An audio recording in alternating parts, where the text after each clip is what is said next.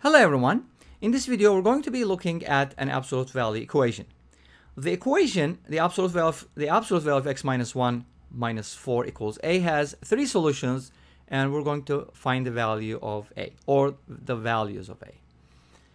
So when you have an absolute value equation, as you know, suppose you have the absolute value of x equals 5, then we can come up with two solutions from here. Right? We can say, okay, x equals 5 or x equals negative 5. So there are two numbers, in other words, whose absolute value equals 5. So let's go ahead and look at this equation from that perspective. A is unknown, so this is a parametric equation, and we're going to be finding the values of a such that this equation can have three solutions.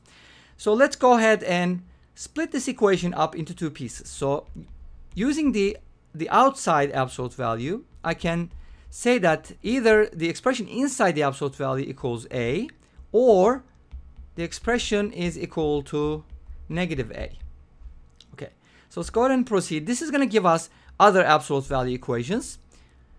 So we're going to try to solve this equation, and then later on, after solving the problem, we're going to look at it from a graphical perspective. So I'd like to give you both perspectives because I think the graphical solution is also very interesting.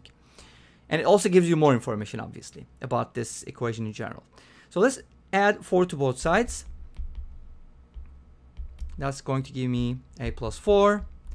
And this is going to give me 4 minus a, or you can write it as negative 4 plus a. I was supposed to write 4 minus a. I confused myself. Okay, so we get these two solutions. So as you know, if the absolute value of something equals something else, then we split it up into two solutions, and we have two branches now. So it's supposed to bring us 4 solutions, 2 from each branch. But we do want 3 solutions. So how is that possible? Well, the exception here is if the absolute value of x is equal to 0, then that only gives us one solution, x equals 0. So that's what we're going to use. Suppose this is equal to 0. Now, what happens if that's the case? So we're going to look at it case by case. First case, if a plus 4 is equal to 0, then we get one solution from there. That's nice. This means that a is equal to negative 4.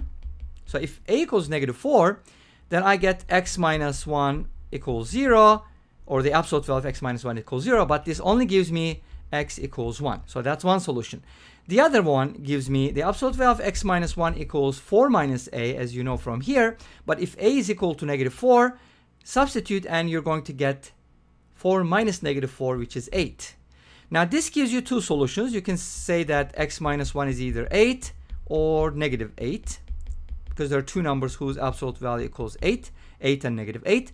From here you get x equals 9, and from here you get x equals negative 7. So it looks like we got 3 solutions, right? So can we safely say that a equals negative 4? No, you can't. Why can't we say that? Because if you go back, you'll notice that the absolute value of something, you'll notice that the absolute value of something equals a. So we have this requirement. A needs to be non-negative, which means a is greater than or equal to 0, right? Well, what happens in that case? Well, a equals negative 4 is not acceptable. I can't take this value, therefore that's not the solution. Let's go ahead and look at the second case, where we have this expression equal to 0, which is 4 minus a. Okay, if 4 minus a is equal to 0, which means that a is equal to 4, then I get the following. The first one becomes the absolute value of x minus 1 equals, I'm going to change it, doesn't look good. The absolute value of x minus 1 is equal to a plus 4. If a is equal to 4, this is going to equal 8. From here, I get x equals 9 and x equals negative 7 as before. And then if you use the second one for the absolute value of x minus 1 is equal to 4 minus a, which is 0. From here, I get x equals 1. So I get 3 solutions for this equation, and a equals 4 is a good value. So this means that a equals 4. Make sense? Okay. So a equals negative 4 did not work, because if you substitute that into the original equation, we get something that doesn't make sense for absolute value. Of course, we're talking about the absolute value of real numbers. Even if you find the absolute value of a complex number, it's still going to be non-negative. So is there something whose absolute value is negative? Something to think about. Okay, so anyways, the value of a from here equals 4. Apparently, there's only one possible value for a, for which we have 3 solutions. But this equation could also be asked differently. So they could ask something like, okay, if this equation has no solutions, is that possible? If this equation has 2 solutions or 4 solutions. So in order to be able to explore more, like in more general terms, let's go ahead and take a look at the graph of this function. So that's going to bring us to the graph. And here we go. This time, I'm not cursed with the graph because this is done on purpose, right? I do need this graph. So the red one that you see here is the graph of the absolute value of x minus 1 minus 4.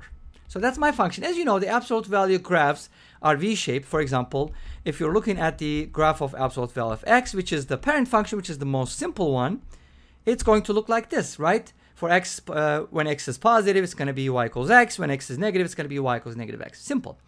But this one has more sharp corners because it has 2 absolute values. Make sense? Okay, if you have more absolute values, obviously it's going to be broken even more. But so this is my function. What am I trying to do here? By solving, this equals a, I'm basically looking at 2 functions here. One of them is this absolute value function, and the other one is y equals a. But what is y equals a? Well, from analytical geometry, we know that it is a horizontal line whose x value can be anything, but its y value is always going to be a. Okay, great. So this is a horizontal line. So I'm going to be drawing horizontal lines and see if I can get some solutions. For example, this is going to be a horizontal line, right? Well, it's not. Yes, here we go. Yeah, thanks to notability, we can make it a horizontal line like that. Well, pretty horizontal, just go with that. So as you can see here, my line, something like maybe y equals 1, good enough, will have 4 intersection points. So in other words, if a equals 1, because y equals 1 means y equals a, so that means a equals 1. A equals 1 gives us 4 solutions. Awesome. But we were looking for 3 solutions, remember? How can we get 3 solutions? Well, if you cut it here, let's say a is equal to 5, okay? If a is equal to 5, then you're going to get 2 solutions only, this one and this one. Is it possible to get 3 solutions then? I can get 2, I can get 4. If you stay in between, of course, why not, right? So you have to cut here at exactly a equals 4 or y equals 4. So here we go. This is our, and we can make it a little, make it more stand out, right? This is our special line that works, and here we go. Okay, great. So this shows us that the line y equals 4 is going to have 3 intersection points with the absolute value function. Therefore, we will have 3 solutions to this equation. For a equals 4. And this brings us to the end of this video. Well, thank you for watching. I hope you enjoyed it. Please let me know. Don't forget to comment, like, and subscribe. I'll see you tomorrow with another video. Until then, be safe, take care, and bye-bye.